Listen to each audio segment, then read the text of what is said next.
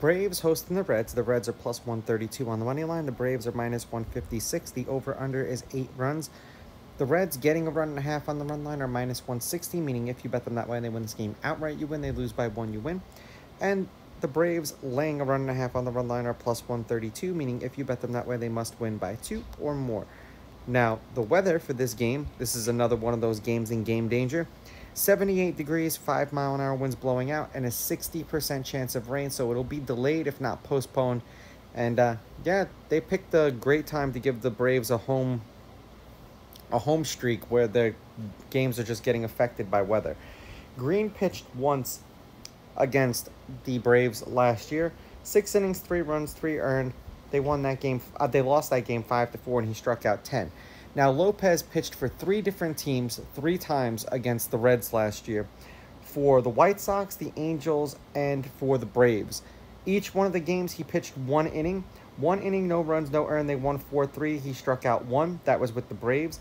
1 inning, no runs, no earned. They lost 7-3. He struck out 2. That was with the Angels. 1 inning, no runs, no earned. They won 5-4. That was in Cincinnati. He struck out 1. That was with the White Sox. Head-to-head, the Braves are 7-3. The Braves are on a 2-game winning streak. The road team's on a 2-game winning streak. The home team is 5-5. The favorite has won the last 2 games they played against each other. The favorite is 7-3 on the money line.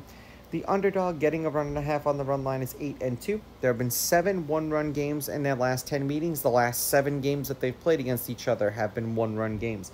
The over is hitting their last 6. The over is 7-2-1, and the over 8 is 8-2. Now, this is provided that this game even happens because of the weather. The Reds are 1-4 in Green's last 5 starts. The under is 3-2. 5 1/3 innings pitched, 3.6 hits, 1.6 earned runs, 7.4 strikeouts, 1.6 walks per game, and it was 3.6 hits per game. 0.4 home runs. He gave up a home run in his last start. 99 pitches per game, 18.3 pitches per inning.